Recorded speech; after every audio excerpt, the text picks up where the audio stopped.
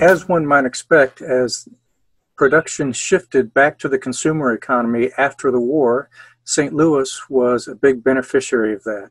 At one point, several city fathers were claiming that St. Louis would become one of the largest, if not the second largest automobile manufacturer in the country, second only to Detroit. Now by the end of the 50s, there were all three of the big three had major plants here. And as you can see, they were turning out 700,000 cars and trucks a year.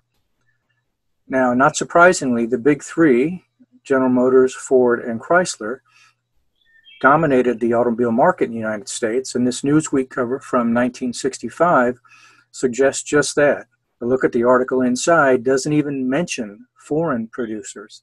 So both auto manufacturing in the country and auto manufacturing in St. Louis were in the midst of a boom time. And nothing conveys this more than the Corvette, which was built in St. Louis for nearly 30 years. General Motors, particularly Harley Earl, were looking at Europe in the early 1950s saying, you know, there's a type of vehicle being built over there that we haven't seen yet here in the States. Kind of a two-seat road sportster, and maybe we in General Motors should kind of jump on what could be very popular.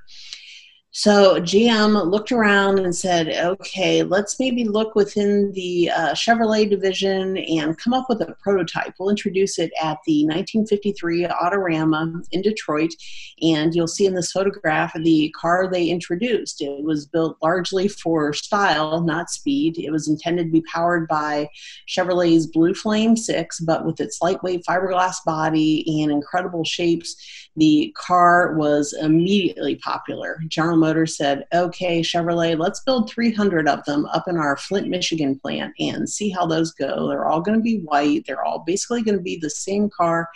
Those sold like hotcakes, leading General Motors to look around all its plants and say, okay, where can we build this car? We don't have room to continue doing so up in Flint, so let's look around. How about the building at the St. Louis plant, built in 1921 as our Fisher Auto Body building? No, it's not air conditioned. No, it doesn't even have a good roof. In fact, rain and snow are falling through that roof, but let's run with it. And that's what happened. The Corvettes were first built here in St. Louis in the spring of 1953. You can see here a great shot of the Omaha Tangier Shriners with their new Corvettes.